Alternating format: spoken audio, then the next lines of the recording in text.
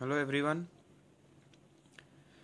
In this video I will discuss another method of evaluating numerical integration. Now if you remember, this was the general quadrature formula for evaluating numerical integration problems. Now in the previous video I had put n equals to 1 in the general quadrature formula and I have obtained the trapezoidal rule. Now in this video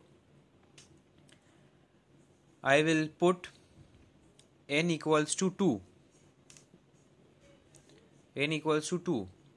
Now on putting n equals to 2 I get I equals to x0 to x2, the limits fx dx. Now this is approximately equal to 2h y0 plus del y0 plus 1 by 6 del square y0. Now this is equal to 2h into y0 plus, I will break this del y0 term and write it as y1 minus y0, and I will break this del square y0 term and write it as y2 minus y1 minus y1 minus y0, which is equal to h by 3 y0 plus 4y1 plus y2. Now this is known as the Simpsons formula or Simpsons 1/3 rule for 3 points y0, y1 and y2. Now why is it called 1/3 rule? Since the coefficient of h here is 1 by 3. That is why the formula is also known as Simpsons 1/3 rule. Now in similar ways I will get more values for y, like here I have got x0 to x2, then I will get x1 to x3, then I will get x2 to x4 and so on up to xn minus 1 to xn fx dx. Now this is equal to or approximately equal to h by 3 y n minus 2 plus 4y n minus 1 plus yn. Now on adding all these terms I will get x0 to xn fx dx approximately equal to h by 3 y0 plus yn plus 4 into y1 plus y2 plus dot dot dot up to yn minus 1 plus 2 into y2 plus y4 plus dot dot dot up to yn minus 2.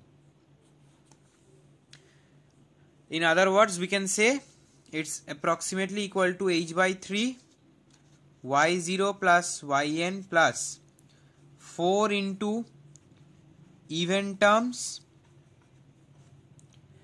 plus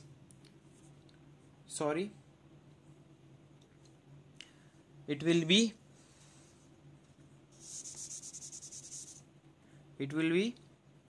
4 into sum of odd terms plus 2 into sum of even terms.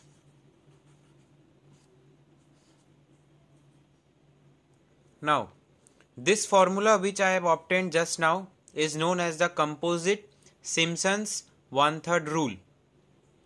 In case of solving problems, we will use this formula. Now, let us look at an example to make the concept more clear. We will solve a problem. Let us take an example. Integration 0 to 6 dx by 1 plus x whole square, taking n equals to 6 and correct up to 3 decimal places. So we have to calculate the value of this integration correct up to 3 decimal places using the Simpson's 1/3 rule. Now, the steps that need to be followed while solving this problem are same as that of the trapezoidal rule. First, we need to calculate the value of h. So, h equals to xn minus x0 by n, that is equal to 6 minus 0 by 6, that is 1. Now, step 2, we need to create or construct the table. So, x and y. Now, x0 is 0 and last xn is 6. Now, x1 is 0 plus 1, that is again 1. Let us construct a bit wider.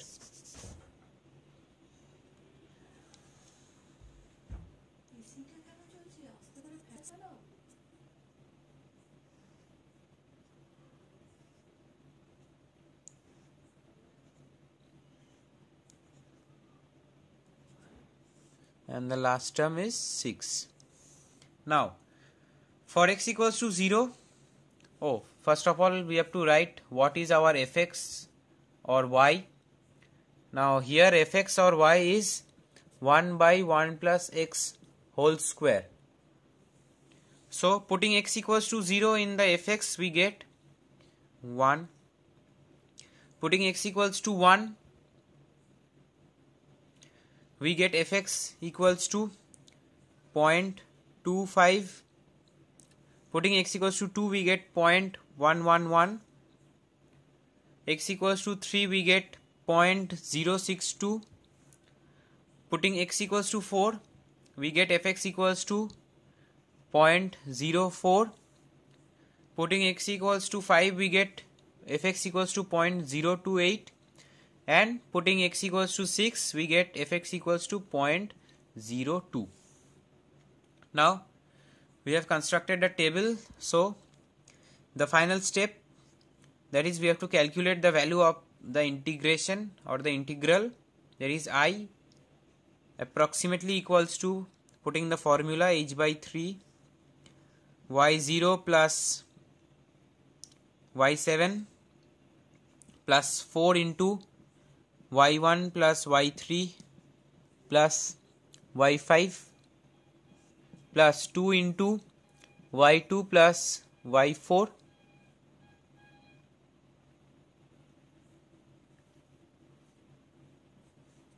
this will be y6.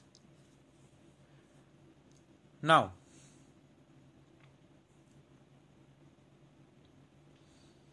we will put the values.